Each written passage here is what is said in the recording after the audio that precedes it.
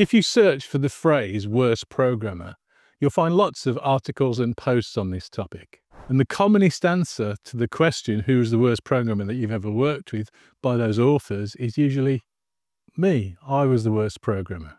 And don't get me wrong, I've certainly made plenty of mistakes and stupid mistakes during my time, but I'm not the worst programmer that I've ever worked with. So let's take a look at some of the candidates and what it makes to make them quite so bad, and maybe what we can learn from those things.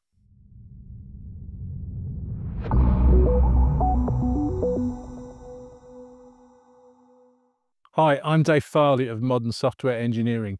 Welcome to our channel. If you haven't been here before, please do hit subscribe. And if you enjoy the content today, hit like as well. And if you came looking for continuous delivery, don't worry, you're in the right place. We've just rebranded the channel recently. Let's begin with a couple of examples that were certainly bad, but to my mind, don't mean that the programmers themselves were necessarily bad. Very early in my career, I was approached via a friend to write some code as a side gig. I was offered what seemed at the time like quite a lot of money to write a Windows application for Windows version 2. That's how old this story is.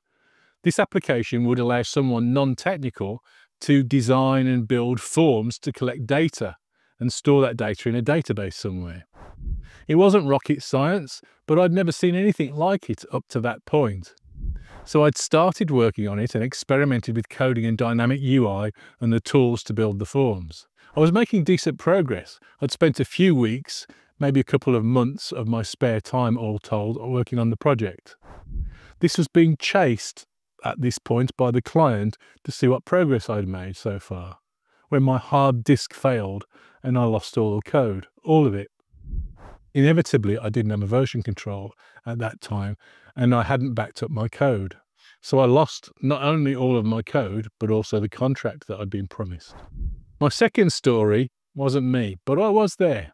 This was 20 years later in my career, and I was leading a project to build a point-of-sale system for a large UK retailer. This retailer's busiest trading period each year was during a public holiday in the summer, and the next such bank holiday was the Monday after this particular weekend where this story happened. The project was one of the early CD pioneer projects. We hadn't quite sorted out the best things to do at this stage, but we were making good progress and releasing fairly reliably. We had released a new version ahead of this big trading weekend, but something had gone wrong. It was Saturday morning and I was at home and I got a phone call saying that there were problems with the release. This was a big deal. We were releasing to thousands of stores and the biggest trading period was 2 days away. I got into the office to find a group of fairly stressed-looking colleagues all working through the problem. They divided the work up and were looking at the problem from a variety of different angles to figure out what was going on, so I joined in. One of my colleagues was looking into how to recover the main database because part of the problem had resulted in us writing out some corrupted records to the production database. He was working on the live production database, so you can probably see where this is going. He dropped a couple of tables in the production database, losing all of the data, and only then realised that he should have backed that data up, or at least been working in a test environment to try out his ideas first. I've rarely seen anyone go quite so pale quite so quickly. He looked sick as he realised that he'd lost production data in the middle of an active trading day, and we had to work really hard to recover what we could from older backups. Let me pause there. We're extremely fortunate on this channel to be sponsored by Equal Experts, Transfic and Tuple. Tuple builds software to make pair programming easier for people who work remotely. All of these companies, though, offer products and services that are extremely well aligned with the topics that we discuss here every week. So if you're looking for excellence in continuous delivery and software engineering in general, please do click on the links in the description below to check them out and support our sponsors.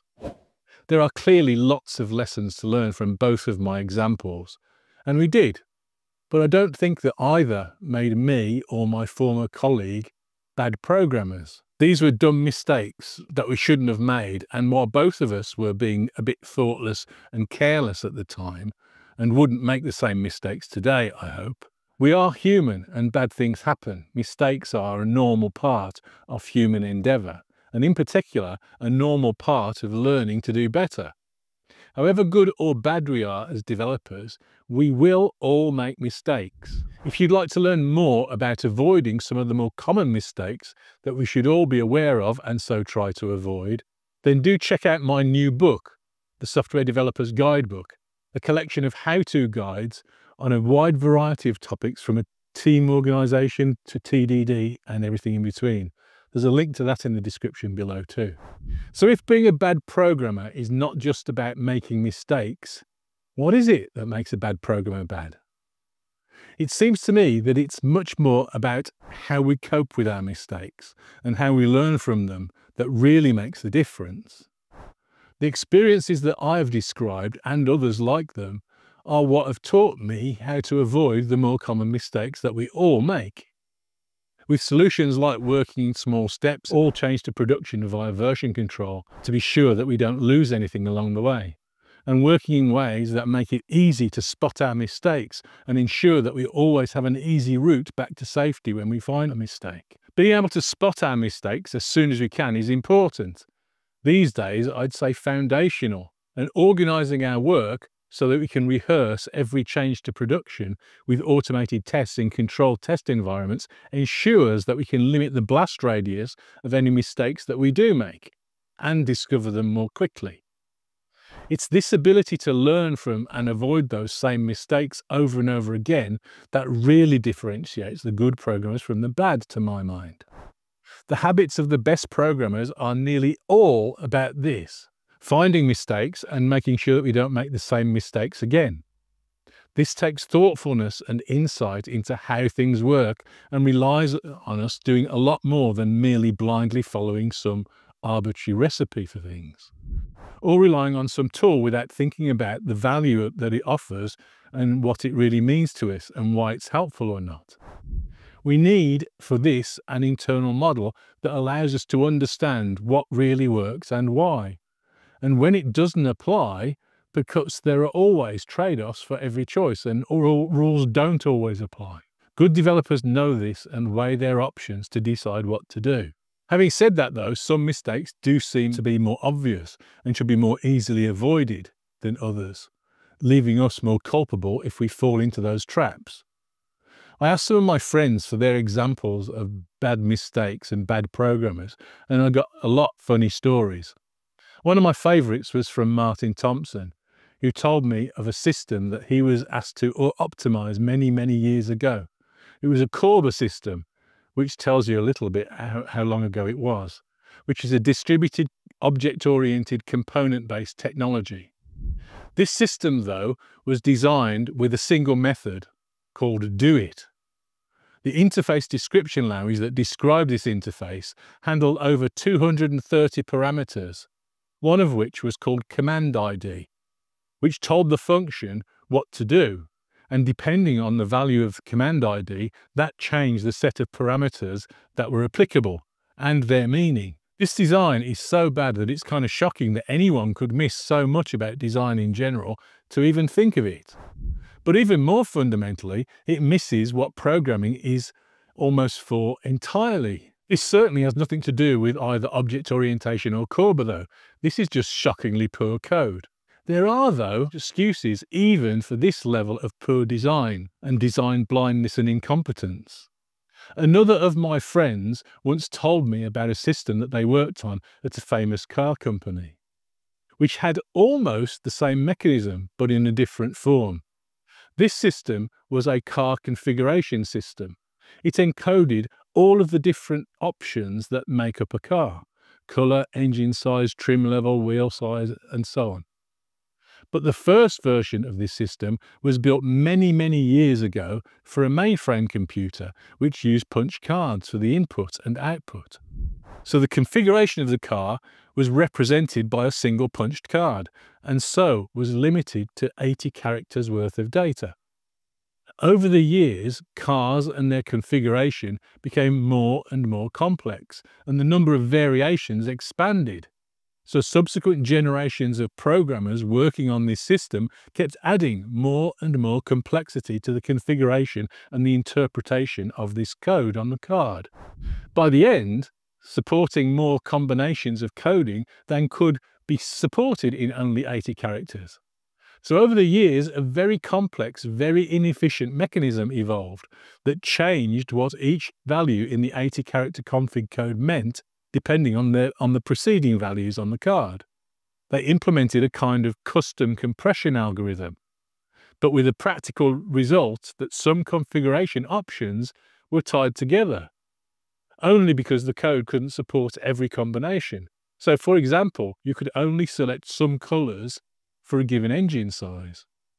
This was clearly ludicrous, and my friend's team was tasked with replacing the system that managed the car configuration in Java.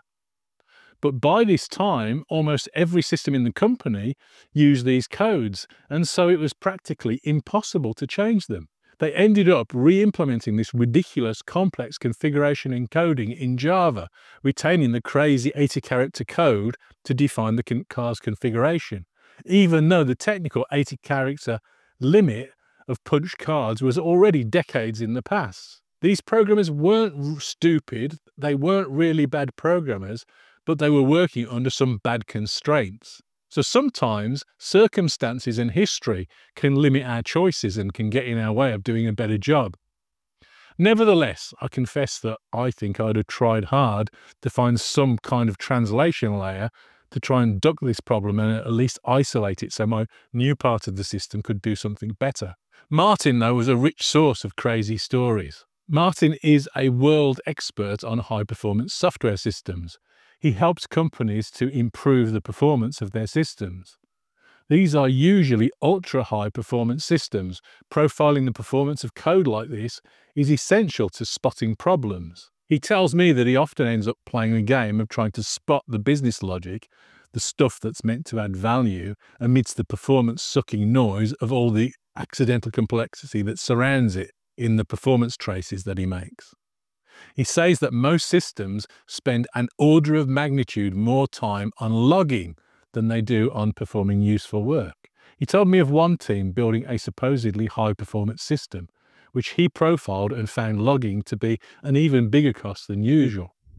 As he dug in and started looking at the code in more detail, he found that every single line of logic was surrounded by 2 log statements. When he asked the team why, they said, "How else can we debug the code?" Ever thought of using a debugger? Apparently not. So we can all make mistakes. We can all find ourselves in situations that force us to do things that we'd rather not. We may even be ignorant of important ideas, techniques or technologies that limit our effectiveness. I figure I can forgive the first 2 more easily than the third, which seems more culpable to me. If you're a programmer who doesn't know how to use a debugger, then learn to use a debugger. If you're writing high-performance code, learn how to use a profiler too and see where the time is spent when you're running it. If your sense of design is so poor that you accept do-it methods with 230 parameters as an acceptable solution, then either stop now and learn how to do better before you write any more code that the rest of us have to maintain, or find a different job because you really aren't a programmer yet. But even this is still not the worst programmer in my book. The worst programmer I ever worked with knew he was bad, but then cheated every way that he could to hide it. I was working for a consultancy where we did a lot of what we thought of as rescue projects, coming in and fixing projects that were otherwise going wrong. My team had rescued one such project for a big client, an insurance company, and I'd been asked to help with another new, bigger project when we finished. We inherited several developers from the clients and a few consultants that our client had worked with in other projects in the past. One of these was my worst programmer. A few weeks in, I started to hear some grumblings from some of my teammates about the code from this programmer. He was always slow, but worse than that, nothing he wrote actually seemed to work. I was asked to take a look at his work by the client. I looked at some of his code and it was appallingly bad, at the most basic level. I remember looking at some of his code that he'd written to supposedly store some data in a relational database. He was accessing a single table, and the table was called table, and the columns were called 1, 2, 3, and so on. In this code that accessed the table, he defined constants called 1, 2, 3, and then assigned values of numerical values of 1, 2, and 3. It was naive nonsense. One of the assignments in this list of constants was even wrong. I don't recall the details of the for loop was doing now, but he tried to write a for loop. But he clearly didn't know the syntax for that in Java. So he manually unrolled the loop and hard-coded every iteration of the loop, which made no sense at all in this function. You couldn't pass arguments in and change the behavior of the function. The function always did the same thing. So the code worked for one set of input data. I reported back to the client and said, I don't think that he should work on this project. He wasn't good enough. And they went pale. What do you mean he isn't good enough? He's been doing all the code reviews on some of our most important projects. Apparently, this consultant was getting premium rates for his code review skills. So we took a look at some of his code reviews as well. And it turned out that, as we suspected, he didn't know Java at all, and not really any other C family language as far as we could tell. His code reviews for these other critical projects were the result of him loading the code into a code analysis tool called Rational Rows and then using its code review feature to spit out a nicely formatted document. Incidentally, it was the client that had bought the licenses for Rational Rows. So the advice was not only pretty basic, but they were also paying for it at least twice. The guy did everything he could to hide his lack of programming and was earning good consultancy rates when in reality he was barely able to write Hello World. It's certainly true that there's more going on here than this person's poor skills, but to my mind this was the software equivalent of someone who isn't a surgeon conducting surgery or someone who isn't a pilot flying a plane.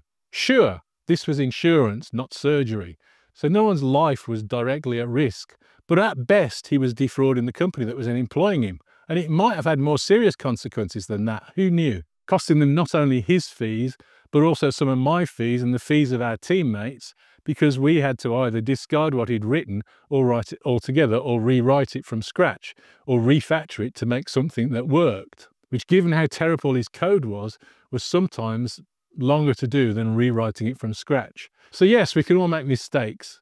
But surely we have a duty of care to do the best job we can, and that includes being able to recover and learn from our mistakes and not try to hide them or hide from them. Thank you very much for watching, and if you enjoy the content here on the Modern Software Engineering channel, please do consider supporting us by joining our Patreon community. There's links to that in the descriptions below.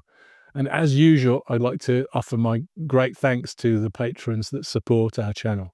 Thank you very much. It's through your help that we're able to continue delivering this content. Thank you and bye-bye.